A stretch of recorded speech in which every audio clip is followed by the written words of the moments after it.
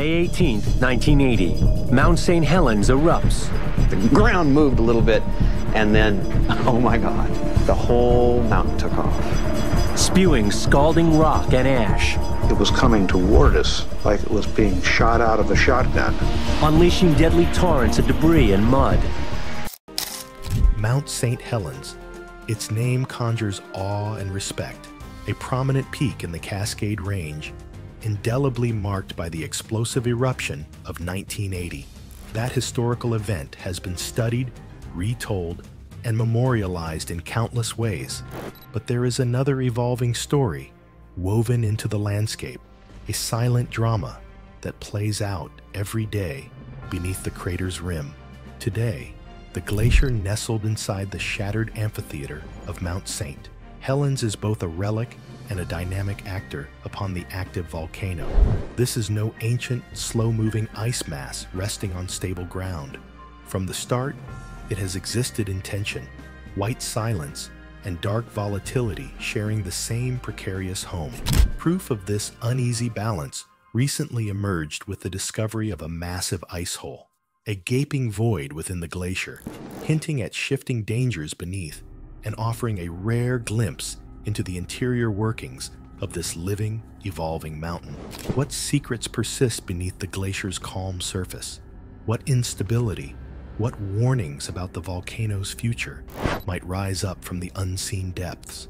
Join the journey into this hidden underworld where ice, fire, and time intersect, and where the lessons of our planet's ongoing transformation are written in every fractured seam and steam-shrouded cavity. Could Mount St. Helens be hiding mysteries more profound and potentially more dangerous than we expect, even decades after its most famous eruption? The catastrophe that rebuilt a mountain. To make sense of today's unstable glacier, it's vital to revisit the events of May 18, 1980, when Mount St. Helens erupted. Helens experienced one of North America's most significant and destructive eruptions. A huge landslide, the largest in recorded history, raced down the volcano's slopes, instantly reducing the mountain's symmetrical summit. Just moments later, a devastating lateral blast ejected a hot mix of volcanic ash, gas, and pulverized rock, flattening forests, scouring river valleys, and forever transforming the landscape. The glacier that once clung to the upper slopes was obliterated. Vast quantities of ice vaporized under the intense heat, or were buried under falling debris and volcanic rock. Nearly a cubic kilometer of the mountain simply disappeared, a portion of the volcano, and everything upon it, erased in minutes. In the aftermath, the volcano's core lay exposed, encircled by steep, unstable crater walls. Even amid the devastation, life began to reassert itself. Snow falling into the crater, mixing with the remaining ice, compacted to form the first stages of a new glacier. This glacier, growing right in the heart of the newly formed amphitheater, became a symbol of nature's remarkable capacity to rebuild in the wake of disaster. Its story would be unlike any other glacier, because its environment remained uniquely hazardous and unsettled. In those first years, conditions inside the crater were harsh and unpredictable. The floor seethed with lingering heat, and at least 5 minor eruptions in the months following the main event kept the young glacier's world in chaos. These outbursts sent pulses of seismic activity through the new terrain, creating aftershocks in the fragile ground and the ice itself. Water from melting snow and ice trickled down, sometimes boiling as it met smoldering rocks below. It didn't take long for scientists to realize that the so-called crater glacier would be no ordinary patch of ice. Formed upon and surrounded by unstable ground, it absorbed the energy and uncertainty of the volcano beneath. Every eruption, every tremor, every influx of hot water challenged its existence, sometimes eroding, sometimes reshaping, but always keeping the story of Mount St. Helens. Helens' continuing transformation in motion. A glacier in motion, instability and acceleration. Over time, the glacier developed into one of the fastest growing and most dynamic in North America. Unlike glaciers supported by solid bedrock, the glacier inside Mount St. Helens found itself overwhelmed by a constant barrage of rockfalls, frequent landslides, and occasional renewed volcanic activity. Its environment was always on the edge. Following the eruption, the glacier expanded within the crater's sheltered walls, accumulating snow, ice, and rock fragments. But its tranquility was an illusion. As debris continued to slip from the unstable crater walls, the glacier's surface and foundation constantly shifted. The weight of falling rocks compressed the glacier, driving it forward. Scientists monitoring the glacier noticed periods when its motion accelerated dramatically, its snout advancing not just by inches a year, but sometimes several feet or more, particularly as new material piled up at the glacier's upper reaches and gravity pulled it downslope. Some of the glacier's most rapid movements could be traced to large sections of crater wall that collapsed, landing atop the glacier and imparting extra pressure. Models of glacial mechanics proved inadequate for these new, chaotic conditions. Standard assumptions, crafted for glaciers atop ancient unmoving stone, could not account for the scale or speed of Mount St. Helens' ice advances. In fact, calculations in the years after the 1980 eruption suggested that nearly 2/3 of a vast post-eruption debris field was mobile, either being pushed by the glacier's sliding mass or by further earth movements on the crater's floor. What was driving this unpredictable momentum? The answer rested beneath the surface. The ground, saturated with volcanic heat and riven with water, was constantly melting and refreezing the base of the glacier. Cycles of thaw and freeze opened and closed rifts, carving hidden cavities that undermined the glacier's stability and encouraged sometimes violent, sudden movements. Meanwhile, measurements showed that the glacier's leading edge surged, the tongue becoming deformed or fractured. Glaciologists, unaccustomed to such active terrain, adapted with new tools, installing stakes, sensors, and markers to monitor the ice's ceaseless progress and to anticipate the ever-present risk of sudden collapse or hidden crevasses. In this way, Mount St. Helens Glacier became a living laboratory. Each new surge or stall revealed the deep and profound instability at play, not only in the glacier, but in the very ground that supported it. Unveiling the ice hole. Amid this landscape of movement and change, scientists recently observed a dramatic symptom of instability, a massive ice hole within the glacier. At first mistaken for an ordinary snow depression, closer inspection revealed a broad, deep opening, far larger than anything encountered in this setting before. Unlike typical glacial crevasses, fractures which form from surface tension, this hole displayed smoother walls and a plunging vertical drop into the ice. Evidence quickly pointed to geothermal heat as its cause, the result of warm gases and water rising from the volcano's heart, melting a vertical tunnel through the glacier above. Chemical sensors and temperature measures lowered into the hole confirmed that meltwater within was significantly warmer than surface ice, sometimes by more than 10 degrees Celsius. The ice hole thus became a window, both literal and figurative,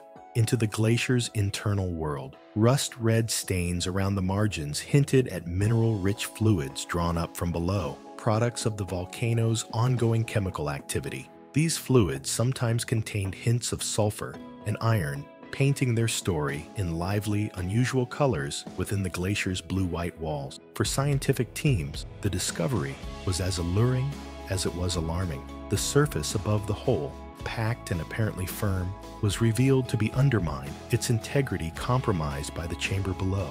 And this ice hole did not exist alone. Smaller tunnels and pockets formed by warm upwelling could be found throughout the glacier, pointing to a network of melt channels and voids liable to grow or collapse without warning. The unstable base presented new risks. Should any void greatly enlarge, or if the ice above weakened suddenly, a collapse could occur abruptly, potentially transforming stable-appearing ice into a sinkhole. The hazard extended not just to researchers in the field, but to the glacier's further stability. Domino effects could spread, cutting through the glacier or even triggering landslides as large sections of ice dropped into unseen cavities beneath. The ice hole became not just an object of study, but a clear sign of ongoing volcanic activity affecting even the glacier's deepest foundations.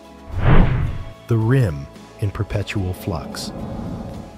Attention soon shifted to the glacier's boundaries, specifically the rim of earth, rock, and debris that marks the edge of the crater. This rim, a chaotic blend of loose soils and shattered stone, proves to be as dynamic and dangerous as the glacier it contains. Season by season, the rim morphs. Heavy snow accumulates on overhanging cornices, only to crack and fall in massive avalanches following a warming spell. Temperatures swing, and freeze-thaw cycles loosen the bonds holding rocks in place, setting boulders tumbling into the crater below. Erosion exposes ever-fresh layers of the debris deposited during 1980's blast. Recent years have shown special hazards on the rim. Seismic data and field observations record not just minor surface slumps, but deep-set movements, sections of the rim inching inward or collapsing suddenly onto the glacier. Each collapse sends new loads of rock onto the ice, at times enough to alter the tangent or path of the glacier's movement for months after. Reports from field scientists and climbers remark that large sections of the rim now qualify as active hazard zone. Safety margins are redrawn. Rope anchors or fixed lines, which once sufficed for traversing near the edge, are sometimes rendered useless overnight as rim features vanish or turn unstable. Overnight, cornice collapses have left lasting scars, sometimes erasing hundreds of tons of snow and earth in a span of seconds, and making every footstep a potential test of luck versus experience. As sections of the rim move, the interplay with the glacier below intensifies. Rock and ash load the glacier, compressing and deforming its surface, while exposed slopes can refreeze into hard, icy battlements within days. Over time, the very shape of the crater's amphitheater subtly changes, its outline redrafted by one small avalanche or collapse after another. This borderland serves as vivid proof. In places like Mount St. Helens, boundaries are unfixed, subject to the forces of weather, gravity, and volcanic energy. Here, stability is always temporary. Beneath the glacier, the volcanic underworld. To understand fully the dangers and marvels of Mount St. Helens Glacier, one must descend imaginatively below the ice. The floor of the crater and the ground below it are anything but inert. After the eruption, the mountain's interior continued to simmer. Fumaroles, steam vents, dot the crater, venting superheated gases from deep below whenever conditions allow. Volcanic energy travels upward, channeling through fissures, sometimes heating rocks and water to the point of creating miniature, hidden geysers or tunnels below the glacier's base. This constant transfer of heat from the volcano's magmatic system to the glacier above produces an unusual subglacial hydrothermal environment. The glacier itself rides atop this tumult, always at risk from sudden shifts below. When water from inside the glacier reaches heated rock, it can flash to steam, pressurizing cavities and contributing to the formation of the very ice holes, tunnels, and meltwater lakes that worry scientists. The underlying solid ground is riddled with fractures, relics of past eruptions and shocks, which sometimes reopen. Represents another weak point. No part of the glacier's base is permanently secure. On a volcano as fluid and evolving as Mount St. Helens, even the bones of the earth cannot be trusted to endure unchanged. Human curiosity at the edge.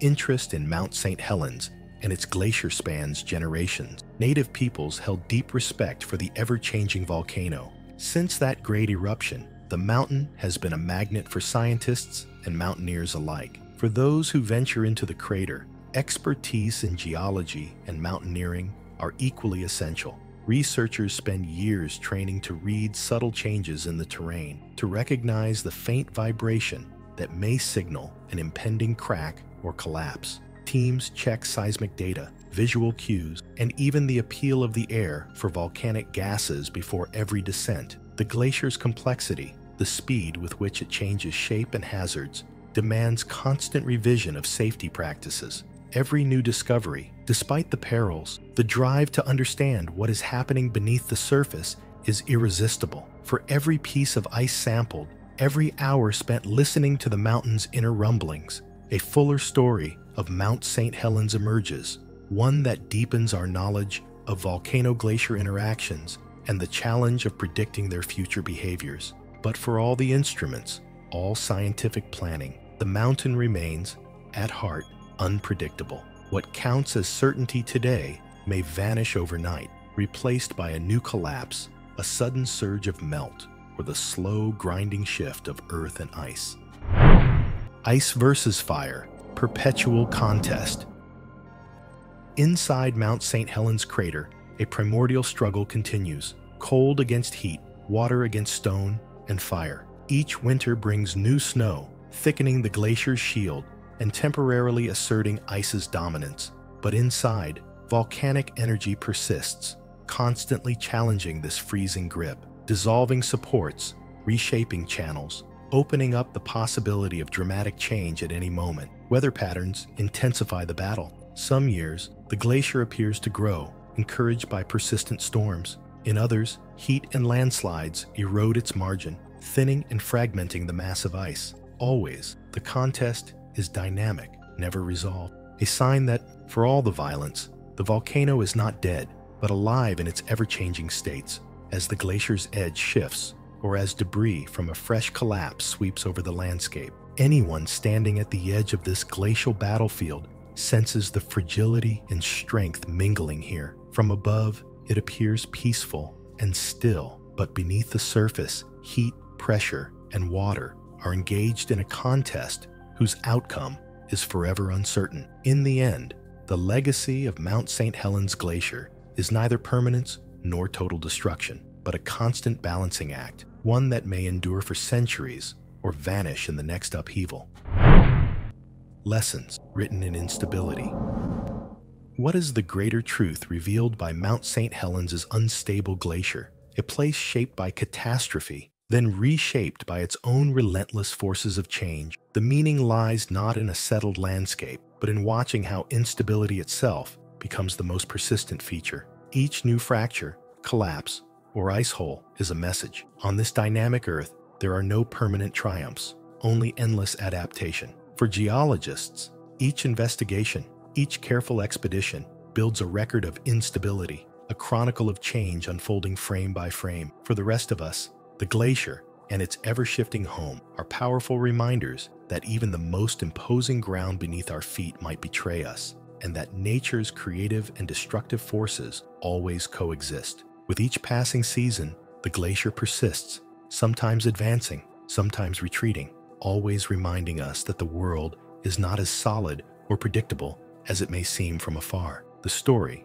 is far from over. New discoveries, new collapses, and new dangers surely lie ahead, hidden beneath the ice or written in ash and stone. We watch and listen, drawn by the same curiosity and respect that drove past generations, ready to learn what Mount St. Helens will reveal next. Mount St. Helens stands as a testament to nature's power and unpredictability, a landscape where glacier and volcano, cold and heat blend in an ongoing story of dramatic change. The unstable depths. What do you think about Mount St. Helens' moving glacier and the mysteries it hides? What questions linger in your mind about the volcanoes that shape and reshape our world? Subscribe for more journeys into Earth's wildest frontiers. Together, we'll keep exploring the ever-unfolding stories written in the language of stone, ice, and fire.